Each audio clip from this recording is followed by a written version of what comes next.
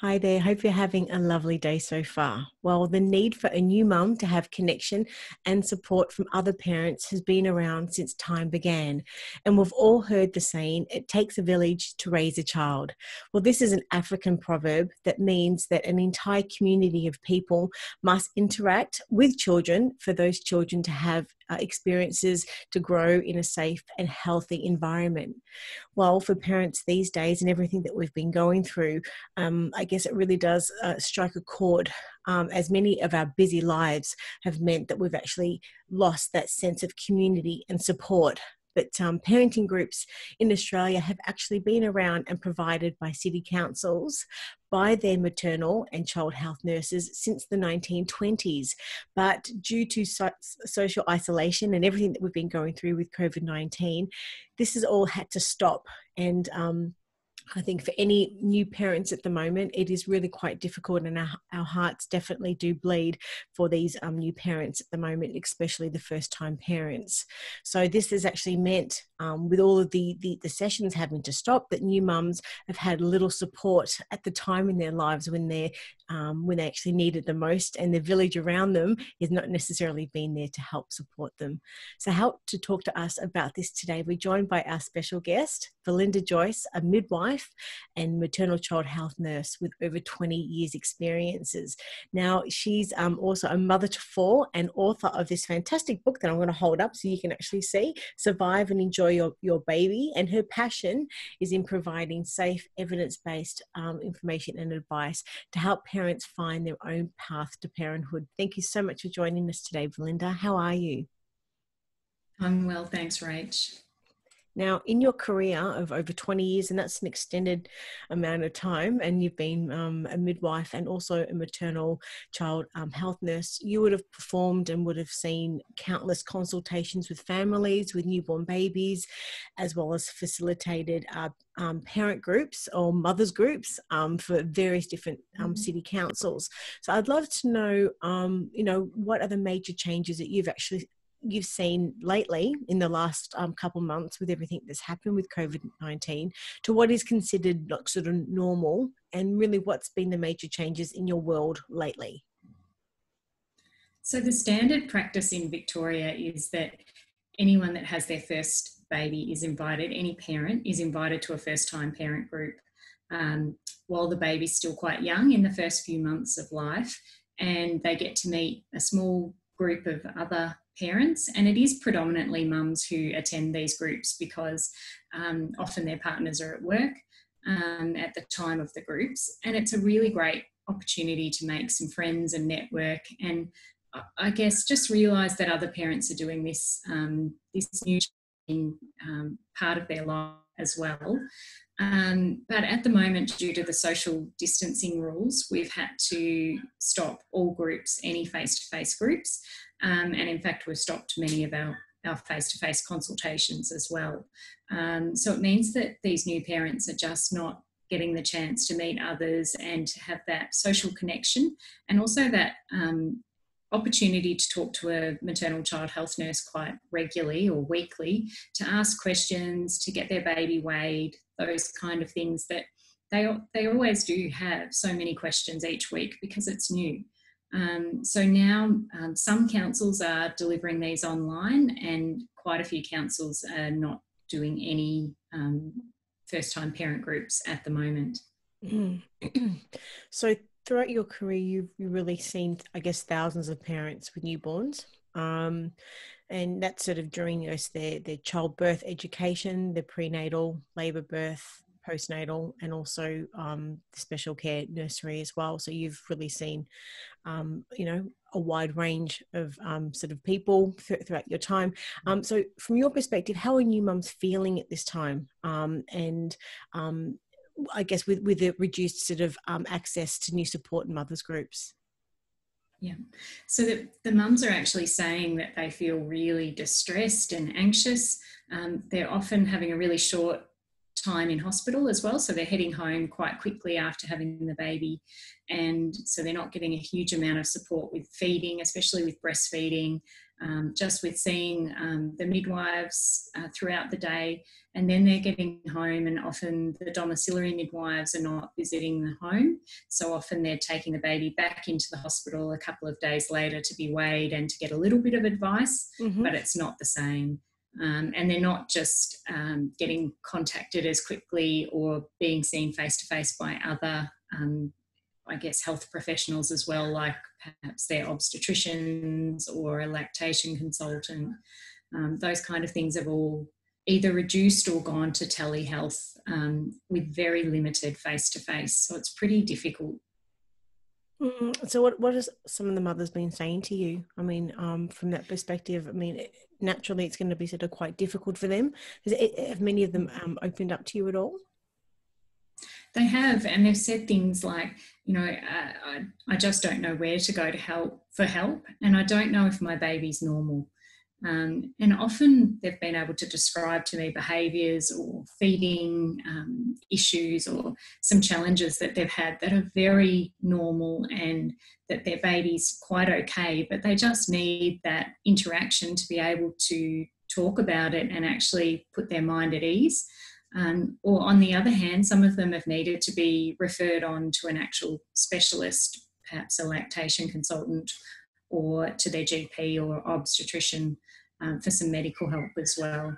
So in your view, like, why do you think it's so important, I guess, for mums to have the support of a mothers group in general? I think it's an opportunity. Look, group situations aren't for everyone. I'll acknowledge that for sure. But for so many, it's an opportunity to get a little network around them of people who are going through a similar time, and having their first baby is such a special time, but also a challenging time for many.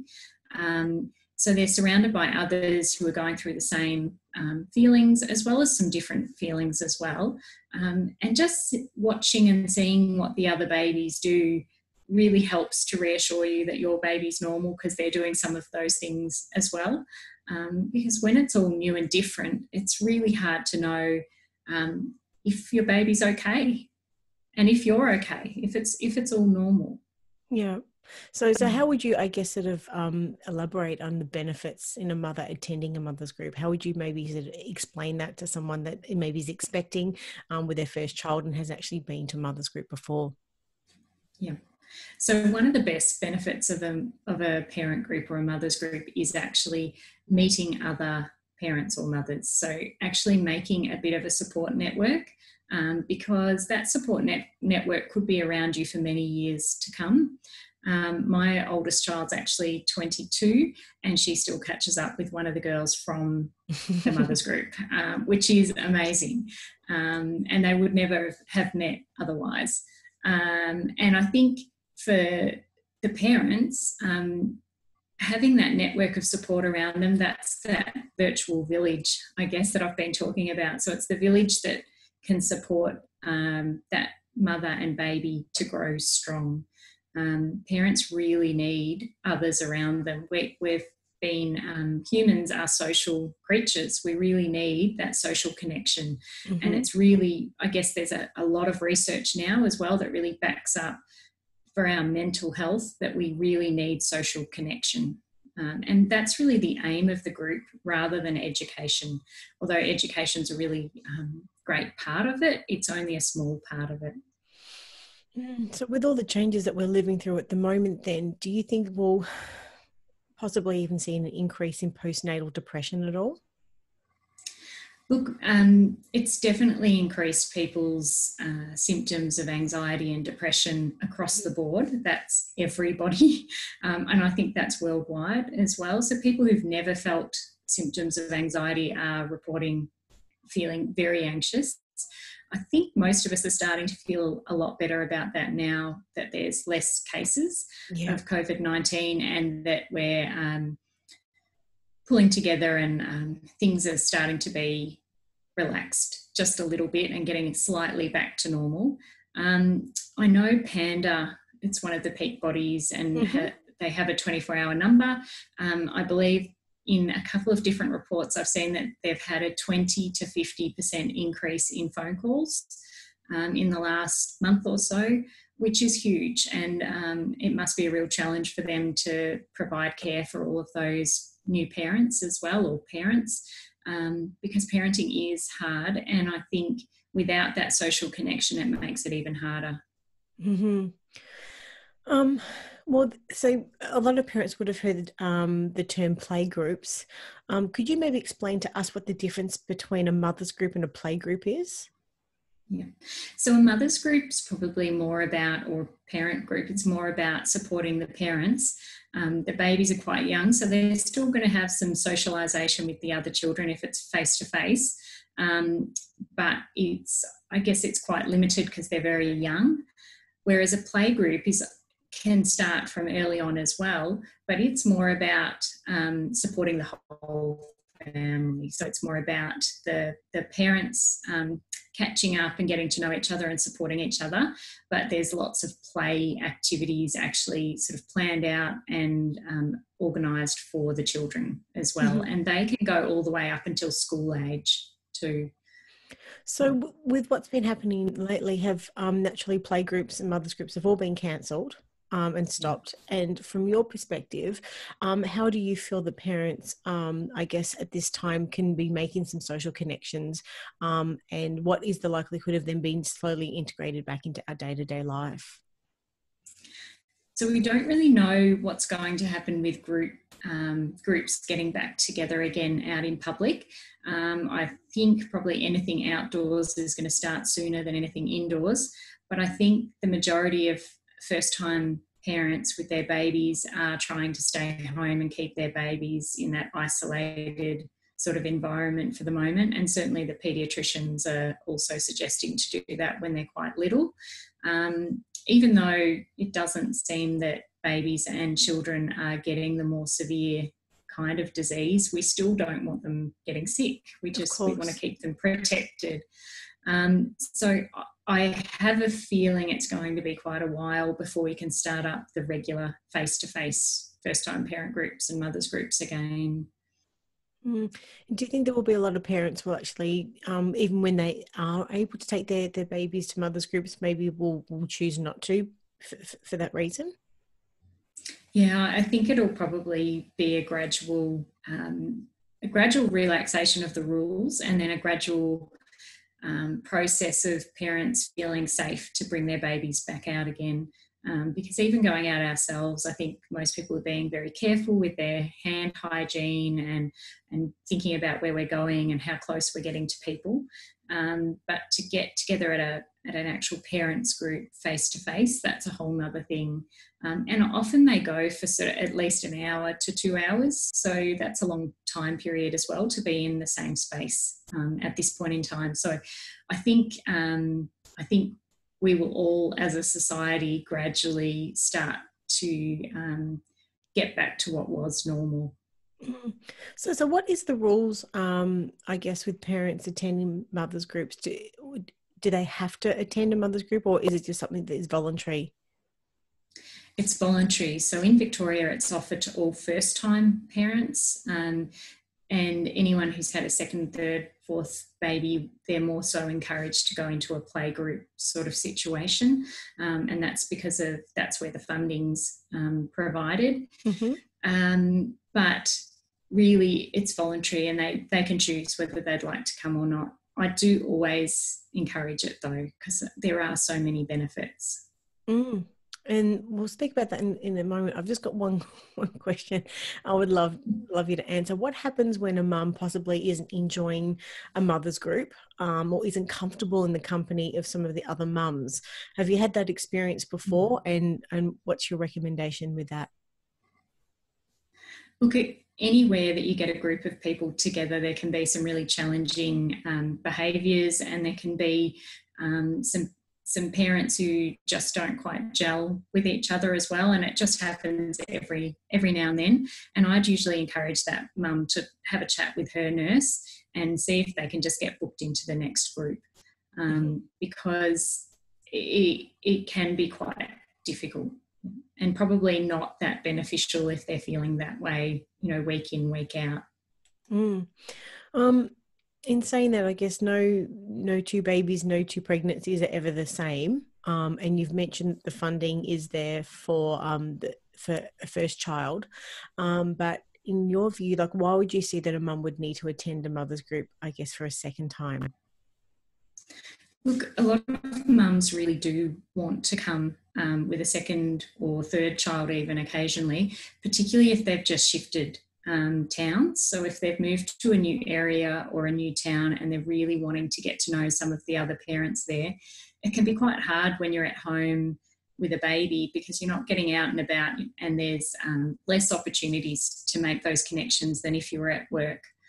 So that's probably the main time that parents would like to do that. And look, some councils will find the space and do have the ability, but many don't. Okay. Well, look, we published your article titled Giving New Parents a Virtual Village to Help Raise Their Baby. For someone who hasn't read the article, can you give us a little bit of an overview what it's about and just tell us what inspired you to write it? Look, I just wanted to point out the things that new parents were missing out on, which we've talked a little bit about. Not having access to those health professionals and not having access to their own parents in many cases either, because their parents are perhaps over 60 and are in that more risky High risk. age for, yeah, that's right.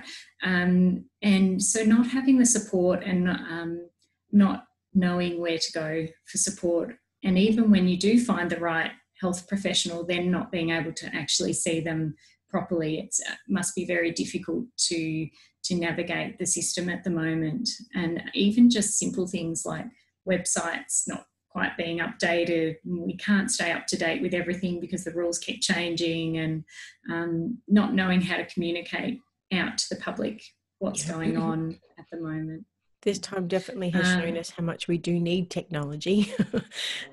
and so many people have actually said, thank goodness it's happened at a time like now when we do have, I guess, the technology and I guess the social sort of networking that we can sort of reach people, it's sort of not even just obviously here, but around the world and friends and family everywhere, but because it would have been a lot harder naturally, 10 and most of the technologies, it's even free. So we're really, really lucky. Yeah, but it doesn't replace any face-to-face contact, which we know. So I'd love to know from your perspective, like, what do you think new parents are missing out on with their mother's group, sort of due to the lockdown? Look, they're just missing out on that face-to-face with other parents and the face-to-face with their community. That village that's meant to be supporting them. I'm so sorry, that's a bit noisy. That village that's meant to be supporting them is, it's just not there. It's absent at the moment. And that's made it really, really difficult. And I think for many parents, it's a tricky time anyway, having a first baby, but without that support and that village behind them, it's just making it harder. So tell us about this virtual mothers group that you started then. Look, I run a blog already, and as you know, I've got my book, and I just thought I've got the knowledge and I think I can pull the technology together and actually create a virtual village to support the new parents who have got nothing else. And so that's what I've done. I've actually set up a weekly sort of mothers group where parents can just book in and come one week, or come every week, or just come when they're having a good day and their baby's not crying, see what sort of fits in for them. And I guess just trying to look at ways to support the community a little bit more, how else we can actually get this help out to parents. So what does a virtual mothers group actually look like? How does it work? Well, we're actually using the Zoom platform because it's been really, really user-friendly. Most people can connect to it. So people can just book in directly from my website at belindajoyce.com. If they just click on mothers groups, they'll see the link there to join up. And then I just send them out some emails that explain when the group's going to be on, how to connect, and then They just hop on. It doesn't matter if they're wearing their pajamas. It doesn't matter if they've got a crying baby. We have had a mum in her pajamas. Dads are more than welcome as well as mums. You can come for one or come for all. It's very informal, so it's not something you have to sort of book in for and come every week. And we do a little check-in with everyone at the beginning, and also look to see if there's any really burning questions that parents are really hoping to have answered during that session, so that I make sure I get to those. And then we talk about a topic that the group has chosen, usually the week before. So that could be something around sleep or around feeding, around how to play with their baby and looking at development. And there's a huge amount of topics that we can kind of cover and discuss. And then they can ask some more questions about that and check in with each other as well and have a chat. So it's not all about me just providing information. It's about them actually making some connections and being able to answer each other's questions and share things that are working for them, share some of the challenges they're having, because most new parents find that really reassuring to know that someone else is having trouble with their babies not sleeping so well is a really common problem at that age, and it's quite normal. But it is still nice to know you're not the only one who's up all night. And a great opportunity, like as we were saying before, even though in the coming sort of weeks that new parents will have the opportunity to attend parent groups and mothers groups. Some may choose not to for their own reasons also, so it still gives them the opportunity to feel part and connected with other parents with babies at the same age. So well done you, and congratulations on that. I think it's a wonderful initiative. And so is this, I guess, for families nationally? Can parents, I guess, all around Australia join? Yep, they absolutely can. So any parents around Australia are more than welcome. So long as you have a baby, that's really all you need. And even if you are going to or doing another sort of online parent group, you're still welcome to come to mine. That's absolutely fine. And sometimes it's really good to have some different perspectives on becoming a parent and the kind of questions you have. It's great to get a few different ideas about, coping strategies and things that can actually help along the way. Yeah, well, I think if we've learned anything from the last few months, it's definitely that we can use technology for good, and it's really there to enhance our lives on all levels. And your group really gives new parents the opportunity to still share in like all of the usual conversations of tiredness and birthing stories and breastfeeding or not, or choosing not to, and all the things that you would have heard a million times, I guess, and the opportunity to meet new friends and connect with them. And I guess that's, as you mentioned before, it's a very, very like a big part of the mothers group is actually sort of forming your own little village of friends that you sort of connected with. So I think it's a really innovative way to facilitate the running of mothers groups. So congratulations. So if anyone wants to get involved, how can they do so? If you just head to belindajoyce.com, that's JOYCE.com, and on the top right-hand corner, there's a little link to mothers groups. If you click on that, you'll get all of the information that you need. Wonderful. And we'll have all of those links in the show notes and also a link through to your article. Thanks again. Congratulations on launching the group. I think it's, as I mentioned before, a fantastic initiative, and no doubt it's going to help lots of parents in the coming weeks and months and beyond. Thanks so much for your time, Belinda. We'll speak again soon. Take care. Thanks so much. Okay, bye.